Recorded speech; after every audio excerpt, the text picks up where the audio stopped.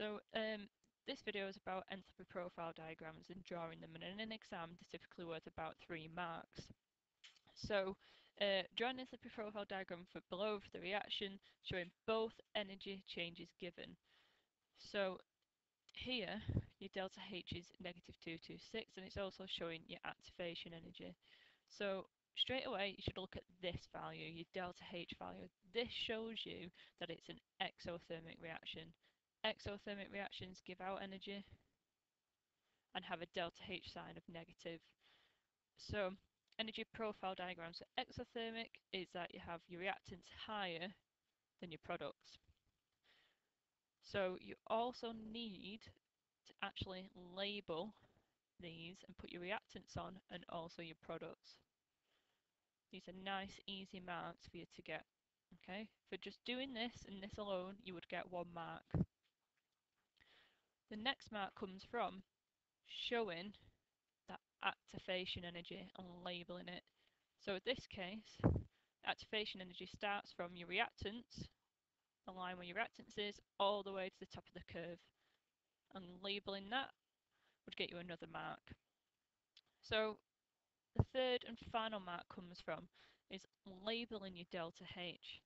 So delta H for an exothermic reaction, your arrow has to go down. It starts from your reactants again and goes all the way to the products line. Okay, and negative arrow must go down, delta H, negative delta H.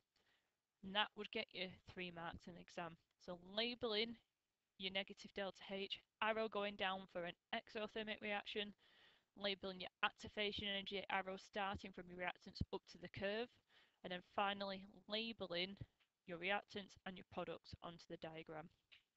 So this time, have a go at this question and pause the video. Okay, so this is a very similar question. It's draw an enthalpy profile diagram for the reaction below, like before. This time it's for the production of hydrogen iodide, and we have a delta H of positive 53 and an EA of plus 183. So what we should notice about this reaction is that we have a positive value. If it's positive, it's endothermic. Okay, endothermic this time. The reaction is taking in heat, whereas before it was an exothermic one, we're giving out heat. So this time the reactants have to start lower than your products. We have to label them again to get these marks. Okay, so that'd be 1 mark for doing that straight away. So the next mark comes from, like we did earlier, activation energy. We start from the reactants, we go all the way to the products, and then labeling with your arrow, starting from your reactants all the way to the top of that line, labeling it EA. Last and final mark comes from your delta H. So your delta H goes up this time, it's taking in energy. It's taking in energy. And we need to label it delta H equals positive.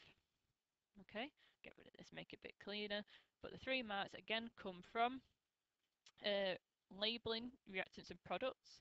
In this case, endothermic reaction, so your reactants have to be lower. Second one, doing your activation energy. And then the third one, your delta H. Okay, and that's 3 easy marks for an exam.